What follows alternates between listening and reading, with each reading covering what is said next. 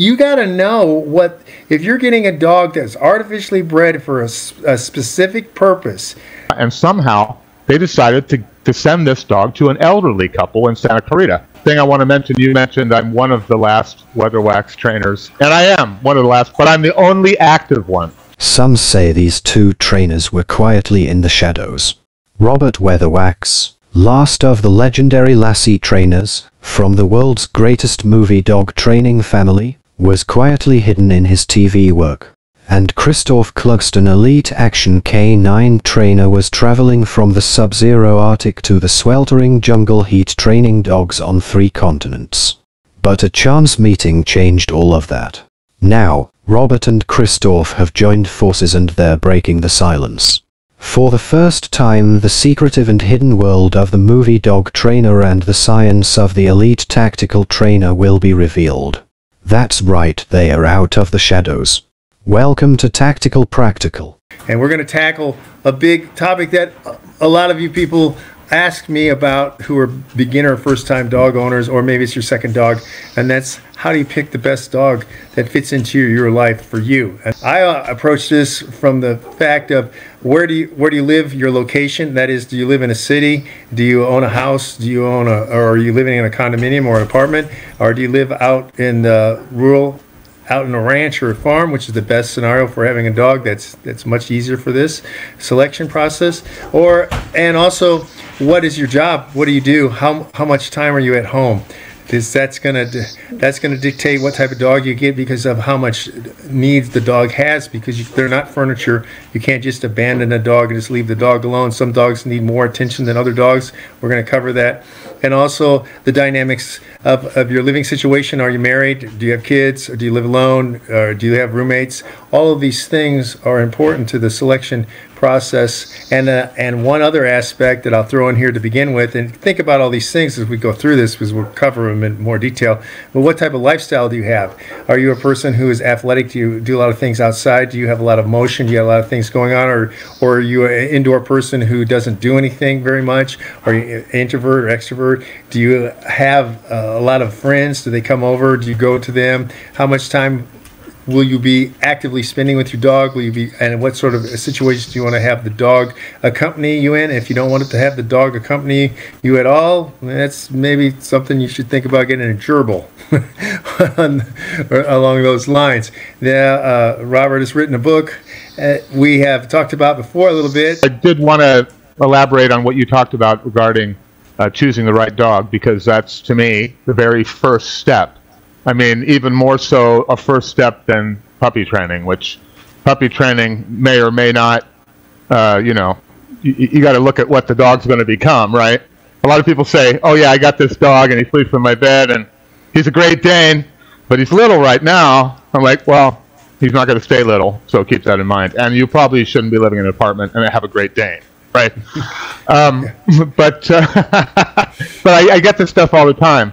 As a matter of fact, recently somebody called me and said, I want you to train my dog, but I want him to go to you because I'm going to take a vacation. I just want you to train my dog. But I don't really do that. I go to people's homes. So I had to turn her down, but I asked her, so where are you moving? Well, I've got this German Shepherd, and we're moving, this German Shepherd puppy, and we're moving to an apartment in Dallas.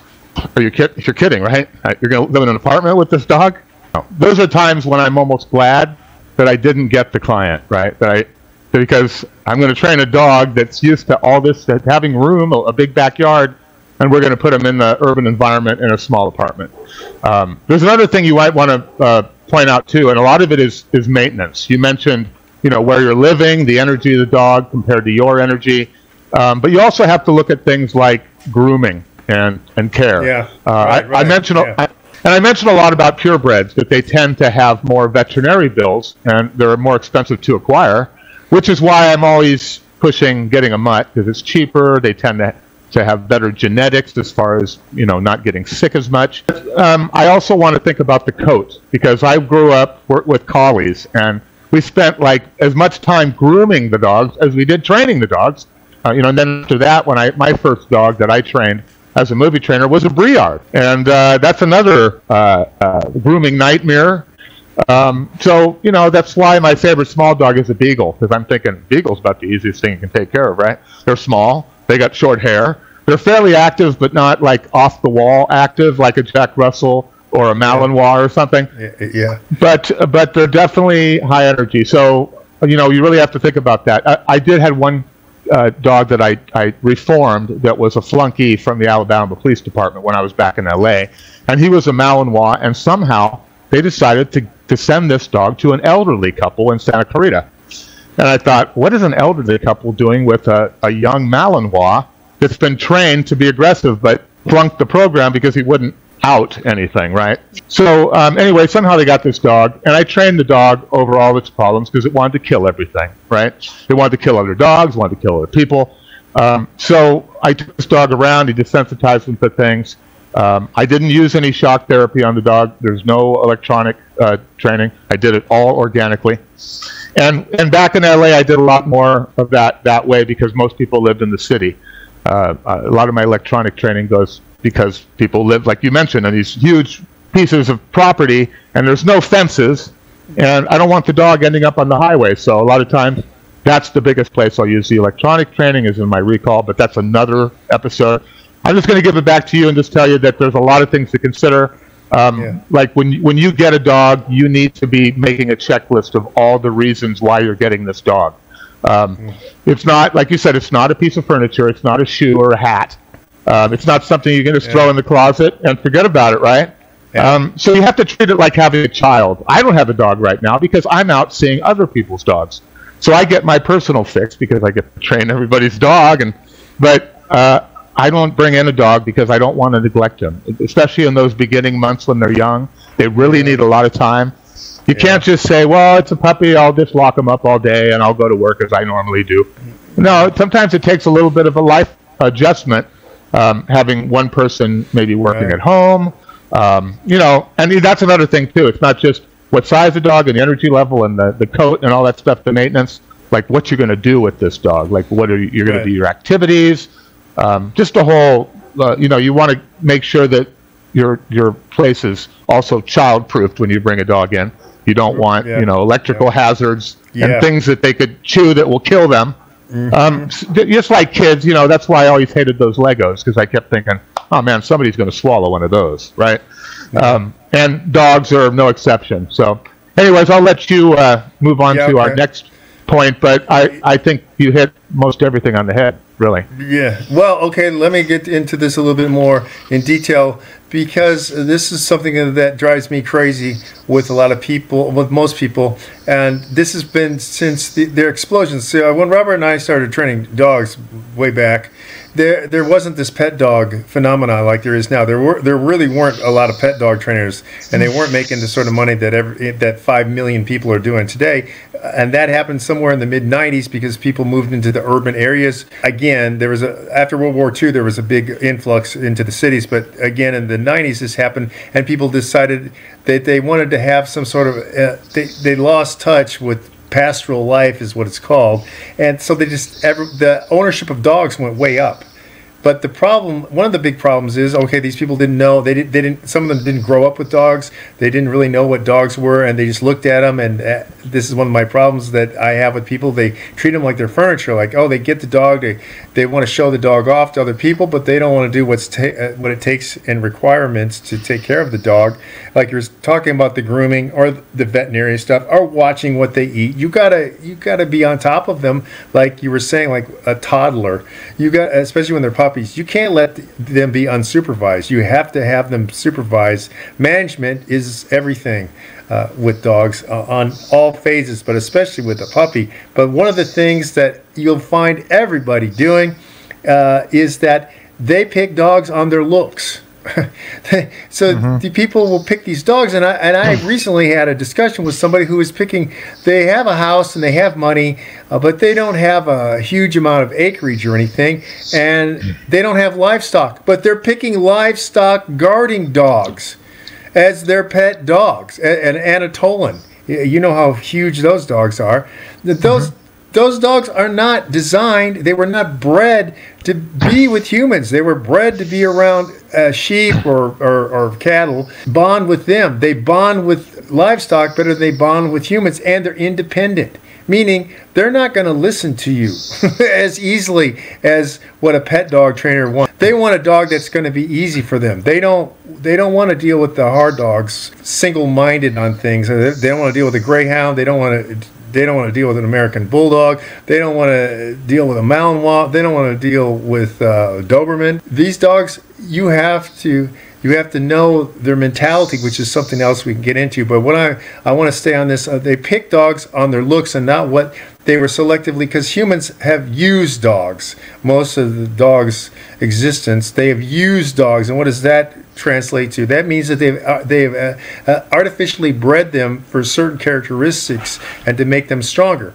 I'll see people with Australian cattle dogs, and they wonder why these dogs are chasing their children and why they're nipping at their children. This is not a fault. This is not some behavioral problem. It's an outlet. Yeah, it's genetically coded. How the hell do you think that they move cattle around? Australian cattle dogs are tough dogs. They are extremely tough dogs, and they have a lot of energy, a lot of endurance. And how do you think that they move a 1,500-pound steer? Because they they bite at their heels.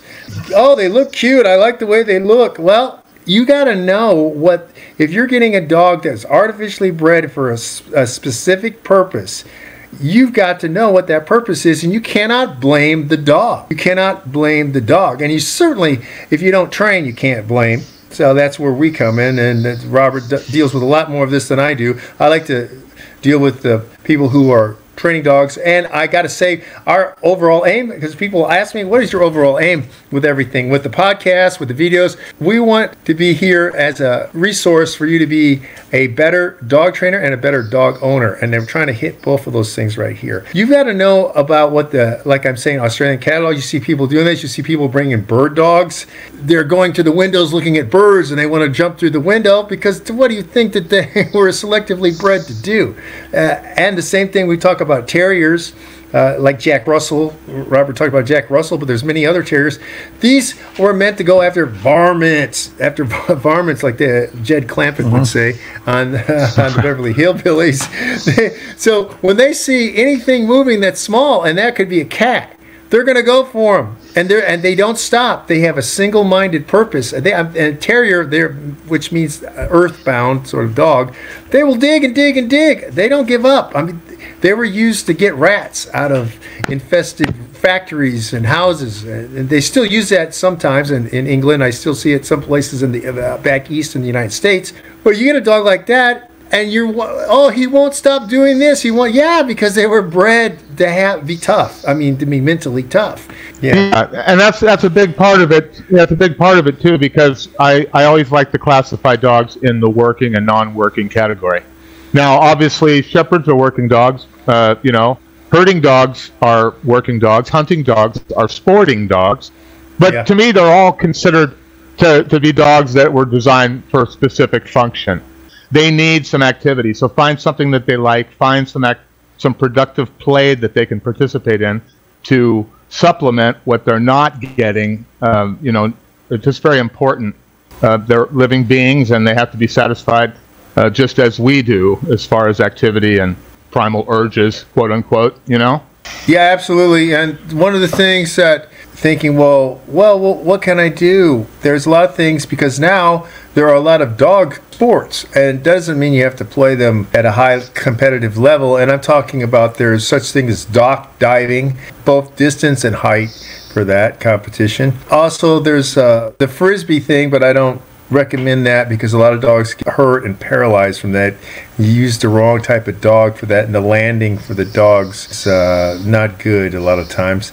Sports that you can look at that aren't as involved, say, as agility, which is more involved, but there's all these things you can do with your dog, so it's a bonding experience with your dog. But you can or you cannot do that. I just put that out there as information. But one of the things I want to get back to is that when we're talking about selecting a dog and thinking about the parameters of what you need or what you don't, you got to think about the mental wiring of the dog, and this is sort of what we already touched on, but I want you to concentrate on it, people, because this is, again, if you're getting a dog that was meant to be aloof and independent and used as a livestock guarding, I'll go back to that, that dog is going to be aloof and independent. He's not going to be one of the arm carrying type of dogs. He's never going to be a cockapoo or something like that. Plus, it's going to be over 100 pounds. And you got to think about the size requirements.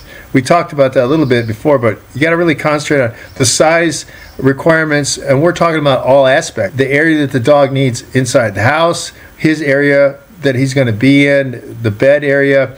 If you're going to have a kennel, you're going to have an area that's big enough for the dog. And you must also think about this too when you're getting the dog. Is the dog going to be indoor? Back in the days when we were talking about the ranch, people in farms, a lot of people had outdoor dogs, and they spent 98% of their time outdoors. But they had somewhere they could go outdoors. They were in the horse barn. They weren't just left outside. Now it's more common, and people think, especially if you live in an urban setting, that you're going to have your dogs inside at least 60-70% of the time. So you have to think about the area, and you need to child-proofing this area, what we talked about a little bit, but you really need to child-proof this area, and you're also going to have to be ready for problems. You're going to have to accept that, right, Robert? I mean, you're going to have to accept that you're going to have to be doing some cleaning, and you're going to have some mishaps that you didn't think ahead of for, because you can't plan for everything. Absolutely, and a dog that gets outdoor activity, and this applies pretty much to all dogs, but more so with those high energy dogs that you were referring to. They need the walk. Not, sometimes just people think that, I have a dog, I have a big yard, they can exercise themselves, but it's never as stimulating as it is going out, getting the smells. I think in my book I talk about it. I put it on a parallel with receiving mail when we were out at sea. It's like, oh my God, nothing going on, and then all of a sudden here comes all this mail, right?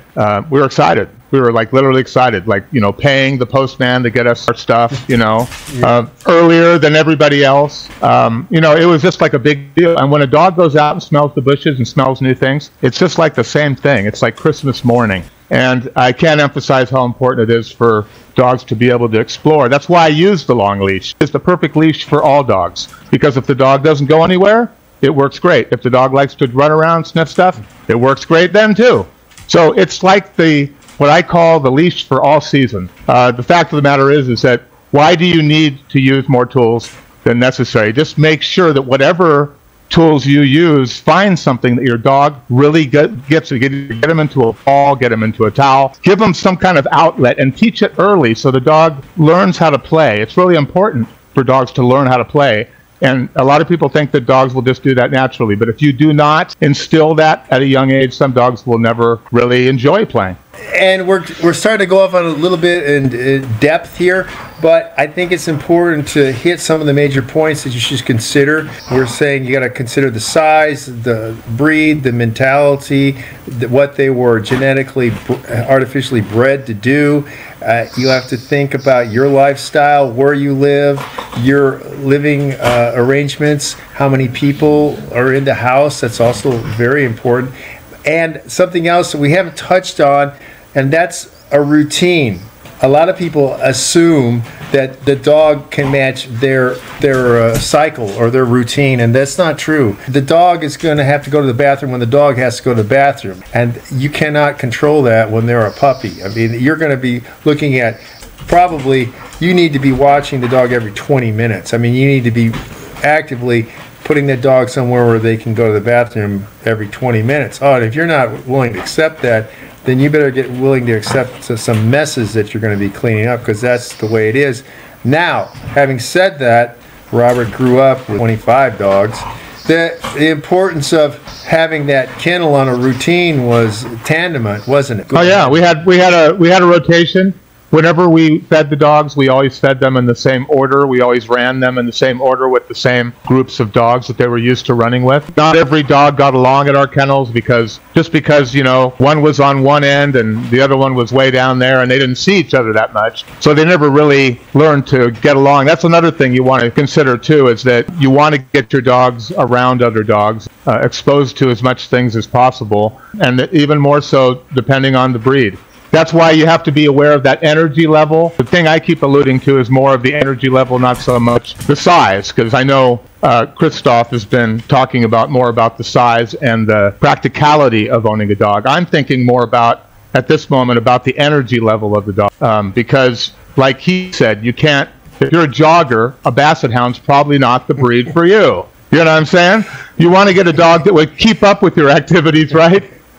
Yeah, you don't want a dog that's not equipped to do what you want to do, and vice versa. You don't want to be ill-equipped to do what the dog can do. So if you're an active person, get yourself a working dog. If you're not, maybe get yourself something that's not so mobile, like a Basset Hound, like a Shih Tzu, there's a lot of breeds, Poolies. Yeah. I mean, I could go down the list of dogs that aren't very active and not necessarily tiny, but not giant. And then that's another thing too. If you have a giant dog, like a Saint Bernard, you'd better have a very large yard. You could live in a condo and have a Maltese, and the patio is just fine. And then you could supplement it with walks out on the street, stuff like that. But it's all relative to the size. Imagine if you were the size of that dog. Remember when, I mentioned this part in my book too, remember when you were a kid and you looked up at the cupboards and they looked so high and you thought, how am I going to get up there? Looking for a chair or something you can get up on so you can get the cereal out of the cupboard, right? Well, it's kind of the same way with the dog, It's all relative to the size. You can't go jogging with a little tiny dog for 1.5 miles and expect them not to die somewhere along the road, right? Yeah, you need yeah, exactly. You got to think about how many steps that dog has to take to keep up with one step of you. That's something to keep in mind. And, I also be attentive on your walks, because I see a lot of people. That's why I rip the retractable leash so much. I know it has its uses, but I find it's a tool of laziness for owners, because they're not paying attention to their dog. They got the retractable leash and they're on the phone. Right? Yeah. And the dog is like barking at other things and doing all this bad stuff. And it's because he knows nobody's paying attention to it. So pay attention to your dog. The walk isn't for you, it's for the dog. There's a lot he said about knowing how to use the tool. That's what I want to say. You got to use the right tool for the right situation. Expert can use tools in a different way than another person. Like chainsaw art, right? How many people can actually carve something with a chainsaw? They can't. But there are people who make incredible figurines and statues more or less out of stumps and logs with a chainsaw. I mean, it's amazing. But most people, they're just going to end up tearing up and ruining and cutting through a log. And that's the same thing with some of the tools that we're talking about for dogs. Do that. Like, I would not recommend using a flexi for a walk. Now, the flexi is for other things. If you stick with this and all that stuff, we'll go down those roads at some point. You should not surprise your dog with a new dog by just showing up at home with the new dog, although I have done that. But you should, in my estimation, take your prior dog to go meet the would-be candidate. Yeah, I talk about that in my book too, about adding a new member to the household, and that could be a baby, a person, another dog. But let's just concentrate on the other dog. What I do is I'll ask the owner to bring the existing dog, the resident dog, the incumbent dog, so to speak, have them come out, right? Have them come out and meet the dog, not on their yard, but maybe on the neighbor's yard or out on the street, just neutral territory. That's right. So once they meet each other and they're cool, then what I do is I have the visiting dog go in first so that the incumbent dog cannot reestablish territory in the house before the other dog even gets in. If you're out at a dog park or something and every dog is loose, make sure your dog is loose too. You don't want your dog to become a victim because they're the only dog at a party wearing a leash, right? So that's another consideration. Just a lot of this is psychological. It's about understanding your dog and understanding that certain breeds are more intense, certain breeds are larger, certain breeds have longer coats, require more maintenance. Some dogs require larger veterinary bills. It doesn't really matter. I mean, it just depends on what's important to you. Like, what is a long-coated dog really that important? Is a giant dog really that important? What are you going to do with the dog, right? These are all things you need to consider before you even get a dog. You don't just, like you say at the beginning, you don't just get a dog because it looks good. You have to get a dog that's functional based on what your requirements are. Don't get the dog and then make a plan. Make the plan first. Yeah. Companion. Okay, fine. That is a role, though. Companion dog is a role. And so there's a lot of things like, okay, but then when you say companion dog, which is fine, it's wonderful, that's great. What is your type of lifestyle? Because that's going to depend. It's like, okay, just like your friends. Like if you say, hey, I want a friend. Well, okay, but you're meeting people who are rock climbers, but you don't climb. You're scared of climbing. It's not going to work out. Is what I'm getting to.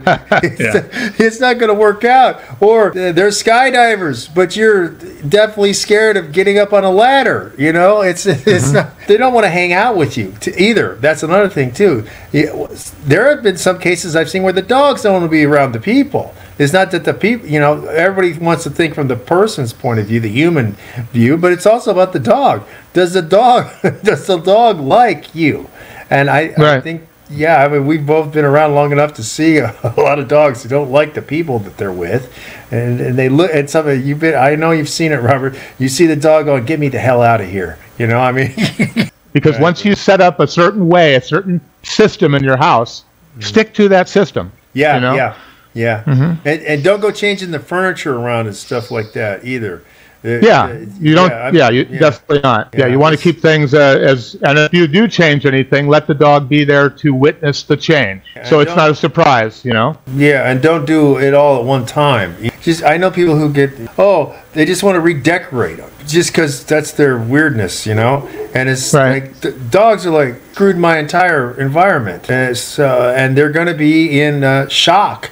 Really, they're going to be in shock, and there's going to be some repercussions because of that. Just like when you move, it's like any changes because dogs want a routine. I mean, they do well with routine. I've actually seen situations where somebody will move. I get a lot of clients who come to me and say, "My dog was fine until I moved into this new house." And it's funny, you don't think it'll happen until it happens to you. But I see it all the time. I see where wholesale changes in a dog's lifestyle actually alters their entire way of thinking. And be aware of that. I learned it the hard way. So I really got a real good feel of the way dogs thought because I spent the first part of my life trying to emulate them. And one thing we'll throw in here is that it's much harder for a dog to go from a bigger area to a smaller area. As opposed to vice versa, which is much easier. It's easier, and the dog will act. A lot of times, a lot of the problems people have is because they have a dog that shouldn't be in that environment to begin with.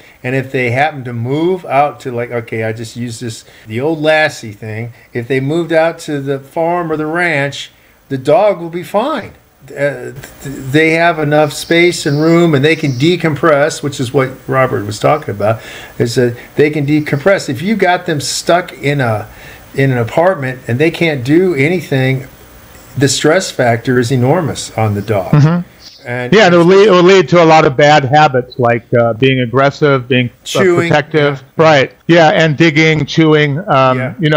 But I tell people that when it comes to dogs, every action has an equal and opposite reaction. And I think people should be aware of that, whether they're adding a cat, another dog, moving to a new place. They're all wholesale changes, and you have to give your dog a chance to adapt to that and give them a solid routine right away upon entering a new environment. We don't want them to have to when they come to that new house you just moved in, let them know where the water's going to be. Let them know where they're going to eat. Let them know where the backyard is. Get them to check out everything on the property right away. Don't leave anything a mystery. Like, they haven't been in the backyard. We've been living here a week. Get them right out there right away. Let them know where everything is. Even dogs that, run away, brought back to their house enough times, they know how to get home. But if you never show them the route, they'll never find their way home.